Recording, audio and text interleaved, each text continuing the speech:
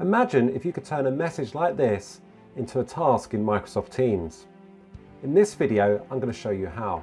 Here I have a message from the world's best boss, Michael Scott, and he's asking for a sales report by Friday, and he's telling me not to forget. To create a task or reminder from any message in Microsoft Teams, hover the mouse pointer over the message, click the button with the dots, select More Actions, and then click Create Task.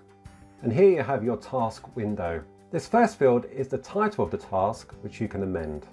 Next, where do I want to create this task? So by default, it points to tasks, which is my own task list. But if I click here, I can choose a planner from one of my teams.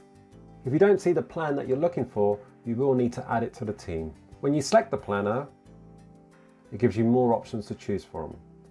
For example, you could assign this task to somebody else. In this example, I'm going to create a task in my own task list, so I'm going to switch this back to tasks. I can select the priority level, and I can select a due date. So I'm going to choose Friday. I can amend the notes, but I'm happy with these, and then click Add Task. To find the task, I go to Tasks by Planner.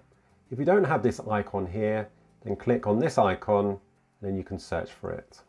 I click on Task by Planner, and here you can see my list of tasks. To learn more about tasks and planners, check out these videos here, and I will see you in the next video.